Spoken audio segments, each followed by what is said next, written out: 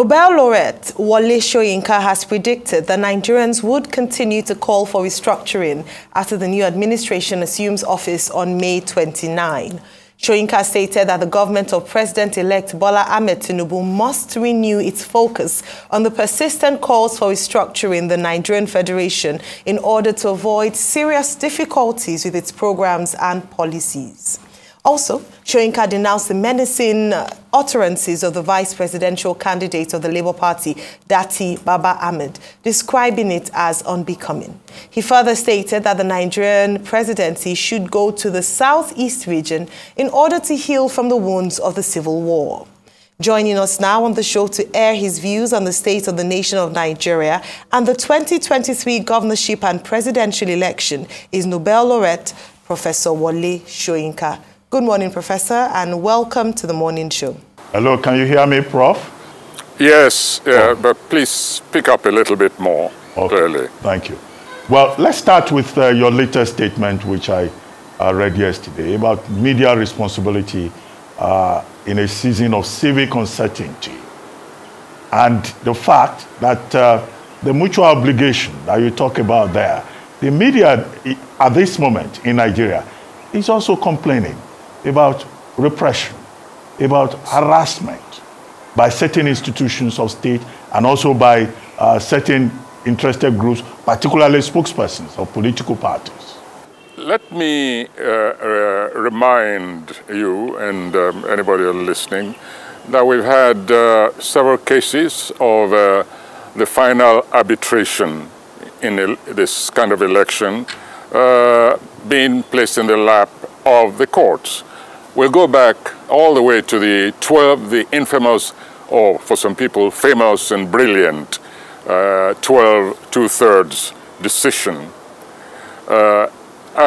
During that process, if you go all the way back in history, I never heard anyone from any side threaten the judiciary the way I heard it when Mr. Datti was speaking on television when I came. And since then, since that decision, we've also had even the decision of the court, which brought Buhari into power after the decision was given, after he had already been sworn in. And again, while awaiting that decision, I never heard the kind of language, the kind of menacing, blackmailing language as that which was to which we were treated by Mr. Datti.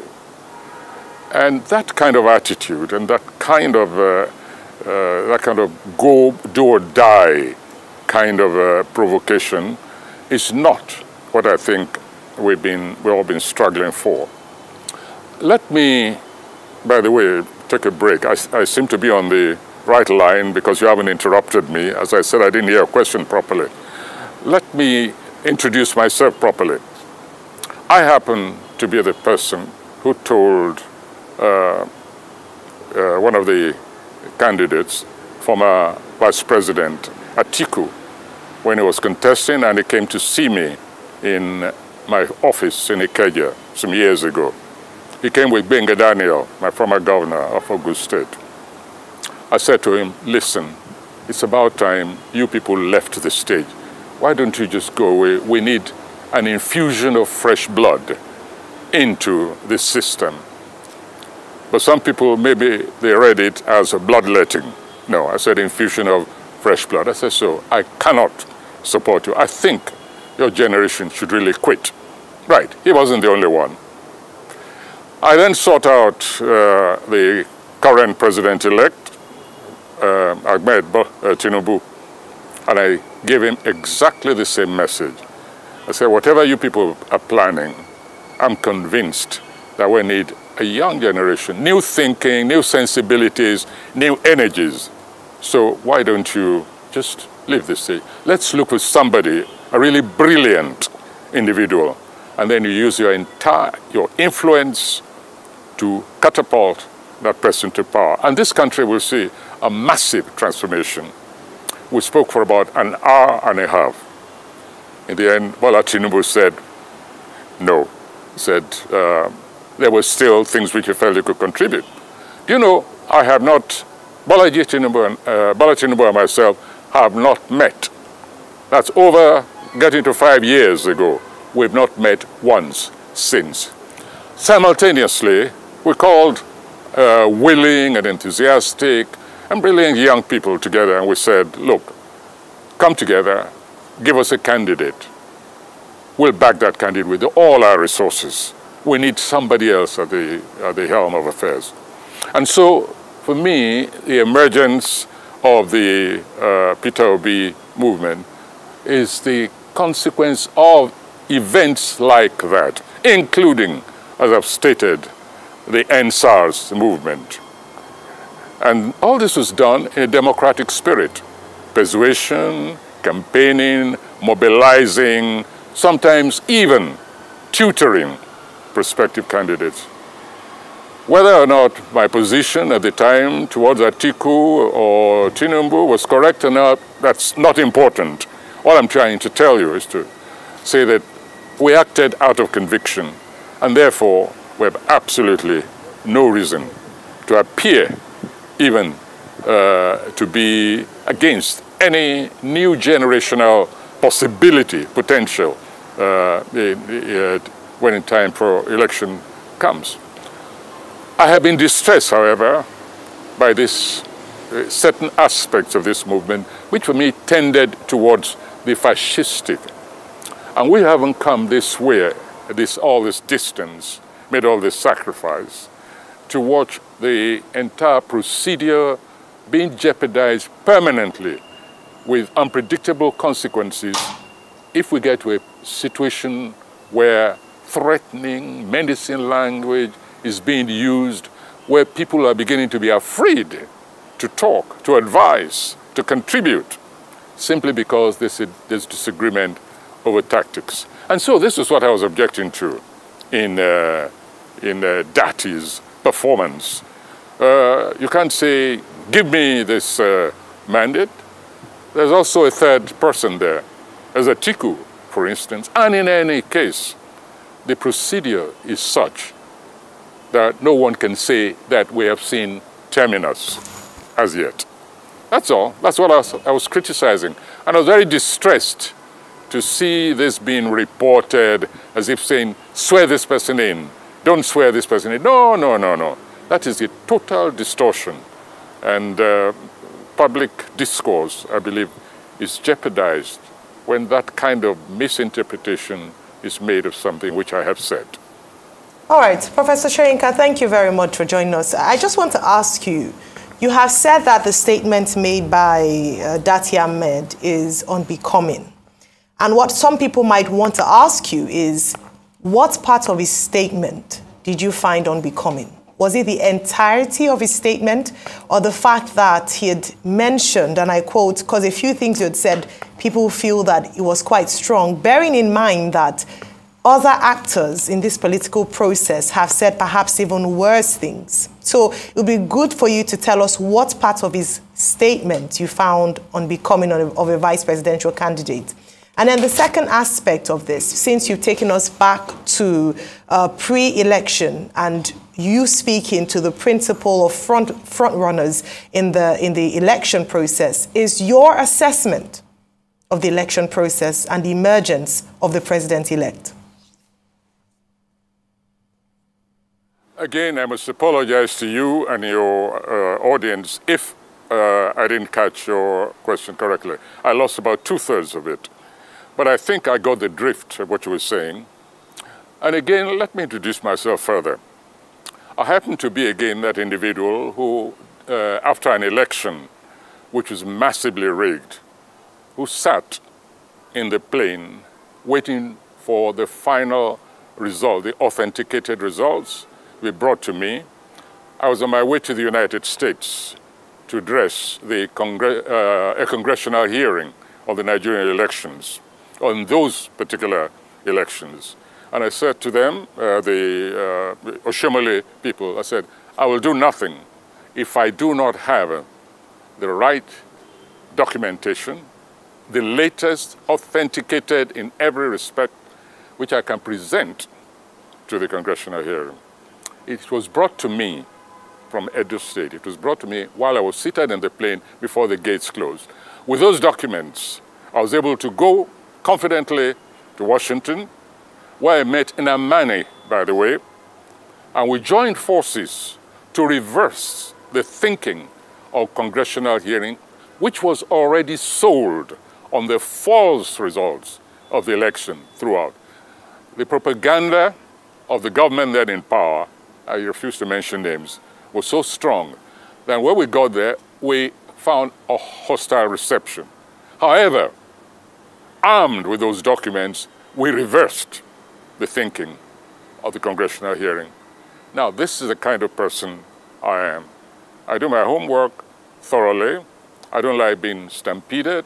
I don't like people making claims which they have not thoroughly investigated and unleashed on the populace. And so when all these claims are going on, please remember, I was away during those elections, but as soon as I came back, having been bombarded right, left, and center by so many comments, links being sent to me, I then pursued my inquiry. And my statement when I did that interview was this, that it's not yet time. The last word has not been spoken on these elections. So do not threaten people and further alienate even those who were on your side from the beginning. That's the message. So when I use the example of Donald Trump, look at him now, a common felon who not only wanted to disrupt the entire system, to reimpose himself on the people, but went further and stormed the Capitol, resulting in some deaths, said, don't use language of incitement, which leads to that kind of result. And I don't care who doesn't want to hear it. I speak the truth.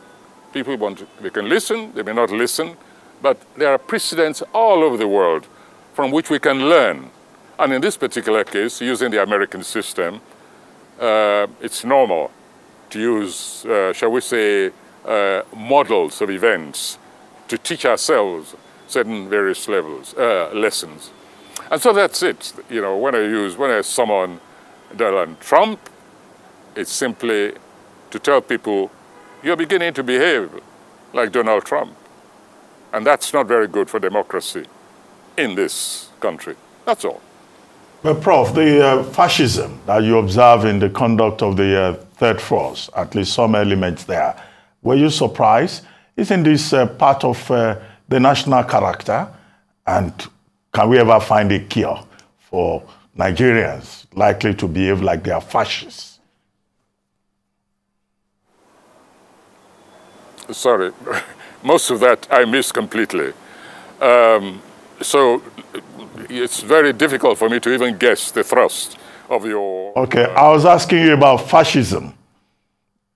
The fascism you criticize in the conduct of certain elements in the emergent third force. Were you surprised, considering the fact that Nigerians tend to behave generally like fascists, whether they are in politics or they are in any other aspect? Can we ever find a cure for that kind of behavior?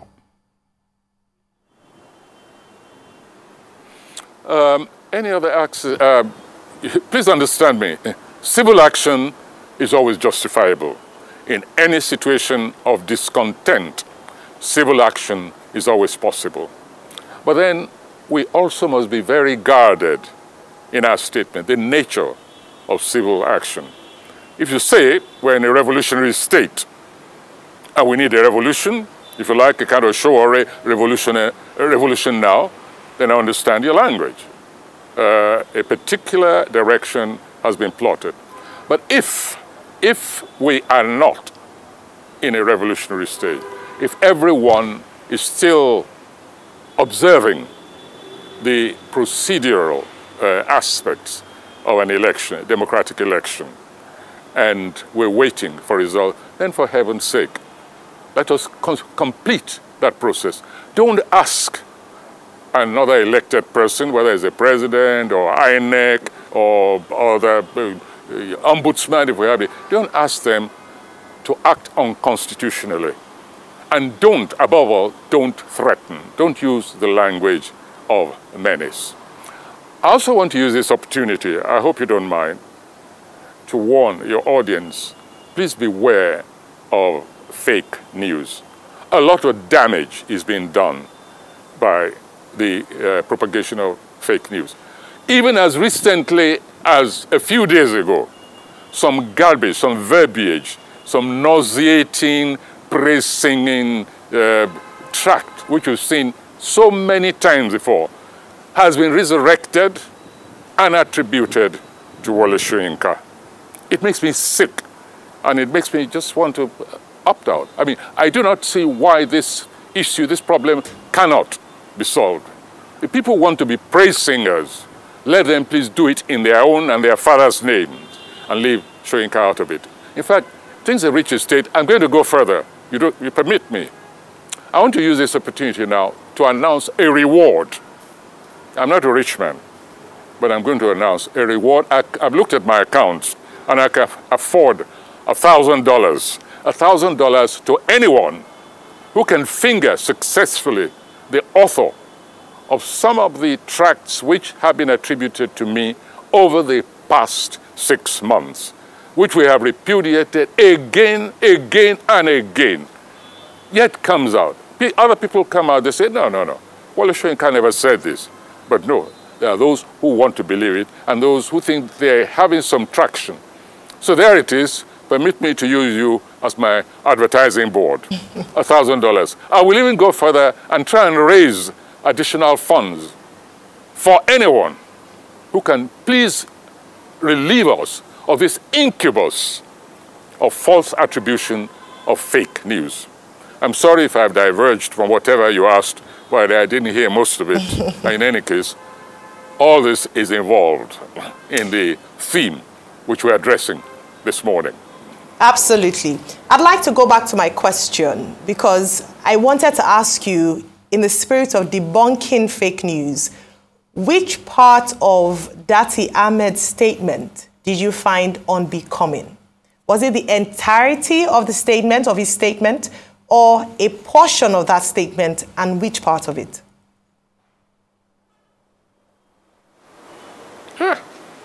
It's all very well going back to your question, but it's still going back to the kind of breaks which we had. The transmission is really problematic. It could be my personal problem of hearing. I don't want to blame the equipment completely, but I think we really have a problem. And since you say you had a specific question, this time I don't want to go off on a tangent unless I can hear it very clearly, distinctly.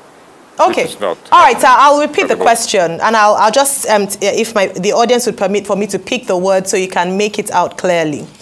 I asked, going to your previous response, which part or what part of Senator Datti Ahmed's statement was unbecoming? Okay. Nearly the totality. Listen, the interviewer asked him several times. He said, what will you do if the Supreme Court judgment is against you? If the interpretation which you are offering about the constitutional aspect of this election, if it is against that of the Supreme Court and they find against you. And he kept saying, no, it's not even open to analysis. The word says and it's very clear.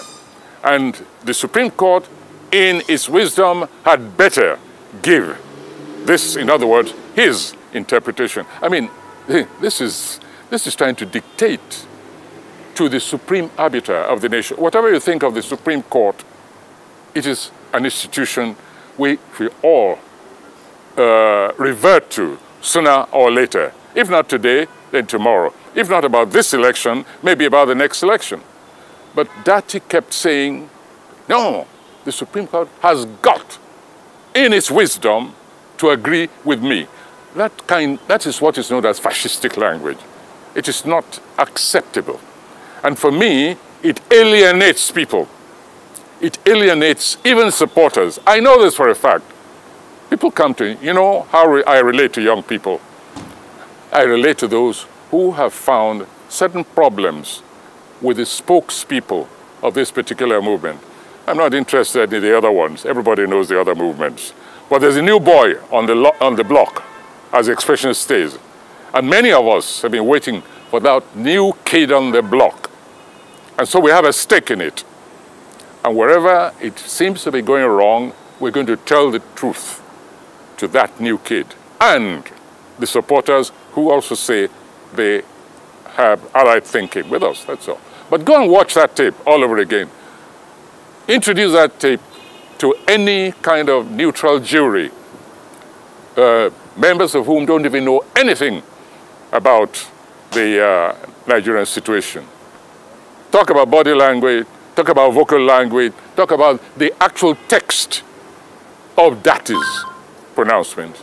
This is intimidation, and it's not acceptable. I refuse to be part of that kind of language. But Prof, you referred recently again to restructuring. What kind of restructuring would you like to see? What kind of what, sorry? Restructuring of Nigeria would you like to see?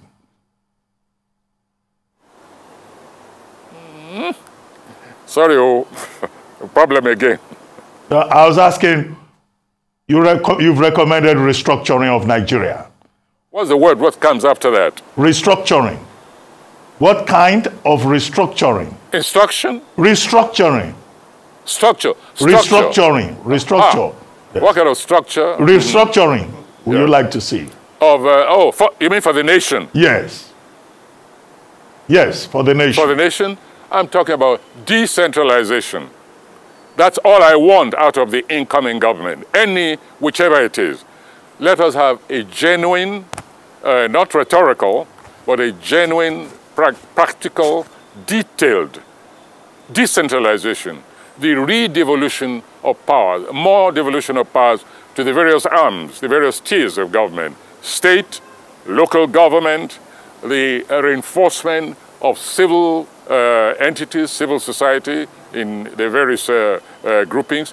That is the kind of structure which I want.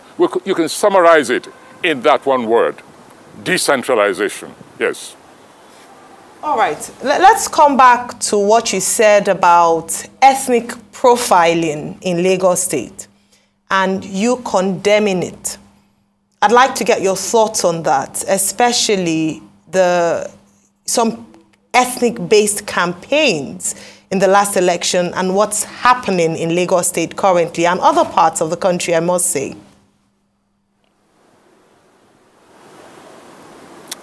In the other election, what's happening? Oh dear, we have a technological problem. So I talk just ethnic profiling, ethnic bigotry. What part?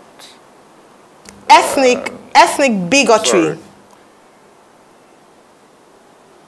So you've condemned what happened in Lagos State, and I mentioned it also happened in other parts. It's interesting. Yes. Well, I think what you ask is what happened during the election. And remember, I'm relying both on reports and written, the newspapers, the media. I'm relying on the links which were sent to me. Something happened during the election, especially the governorship election, which for me was most distasteful and distressing. And this was the targeting, I think without question, the targeting of non-state people, especially those who are considered strangers to the community during the governorship elections. If you like, I'm trying to avoid the ethnic word because I didn't want to go there. However, if I ask a question, there was a kind of, there was a real targeting of certain sections of Lagos where the Igbo population was prominent. And I think that was disgraceful and deserved to be condemned by every serious thinking person. I hope that relates to what you asked, because all I heard was happening, then I heard election, didn't you like, or whatever. Sorry, best I can do. Okay, Prof, let me ask you about President Muhammadu Buhari. What would be your assessment? If you were to rate him, what would be your score?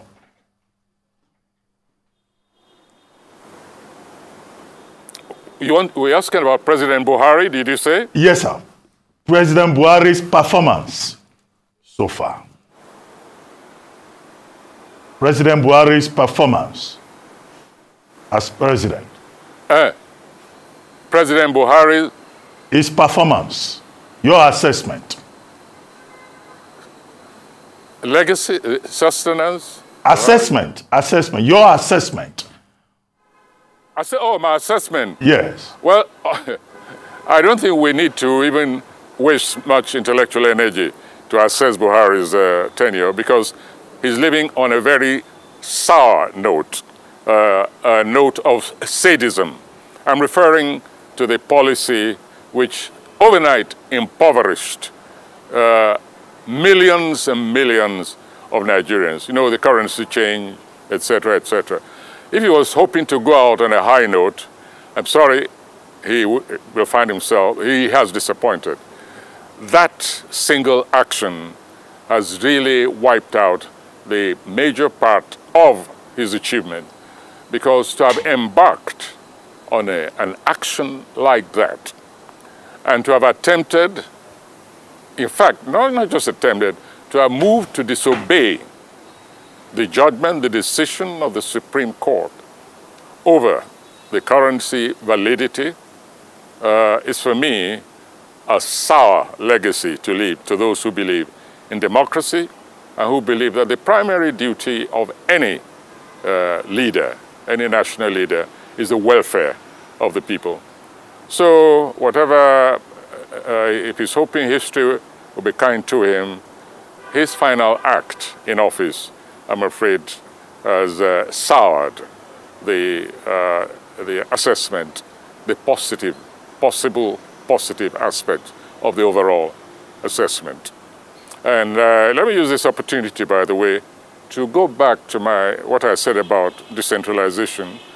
You saw in what happened, the action, the initiative taken by certain governors, you saw decentralization is action, in action. I'm talking about when governors like El Rufai, Akeredolu, Sanwo-Olu in Lagos, and some other governors, I forget which ones now, not only took the government, the central government, to court, but told their people, you ignore the center and obey the decision of the Supreme Court. They said, in our state, the old currency remains valid for as long as the Supreme Court pronounces it so. He said, so forget what the center says. Now, that, for me, is true federalism in action, on behalf of the people and respecting the law of the land. It is that kind of transformation which I look forward to seeing in the activities and the political attitude of whichever government comes in power. Anything short of that, we're just treading the same old sports of centralization in new guises.